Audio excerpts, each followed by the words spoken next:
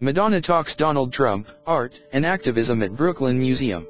Singer joins panel discussion on the role of art and feminism in New Era.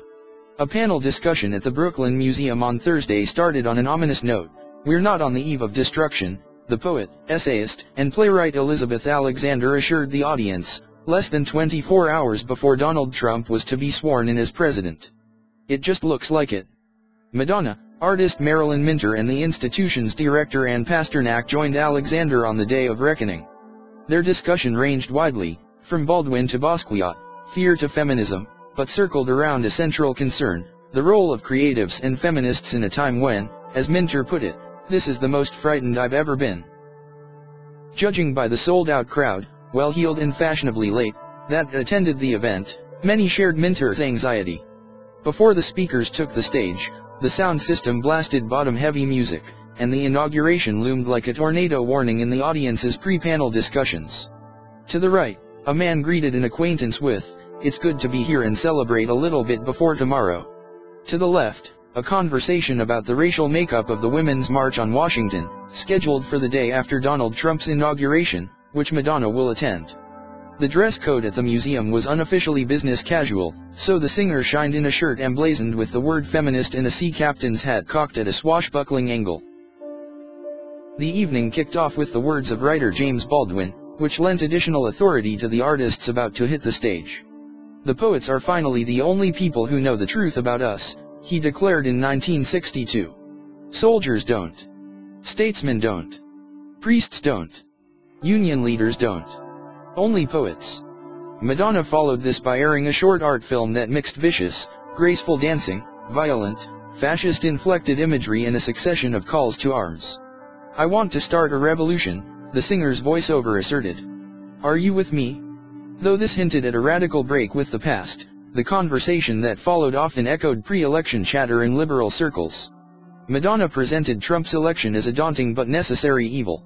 "It had to happen," she said. "I do believe that Trump was elected for a reason, to show us how lazy and ununified and lackadaisical and taking for granted we've become of our freedom and the rights we have as Americans."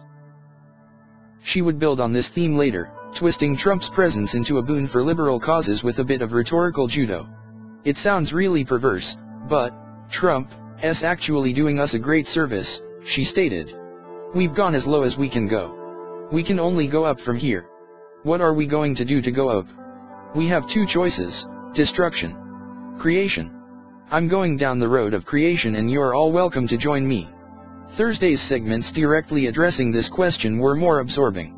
Alexander referenced famed feminist and activist Gloria Steinem, suggesting that, commit an outrageous act every day, might be a possible path of resistance to a president who failed to win a majority of the popular vote. Even on the level of language, she suggested defiance was possible. "I wasn't going to speak his name," following the lead of the First Lady, Alexander said of the incoming president. "It doesn't belong in my mouth."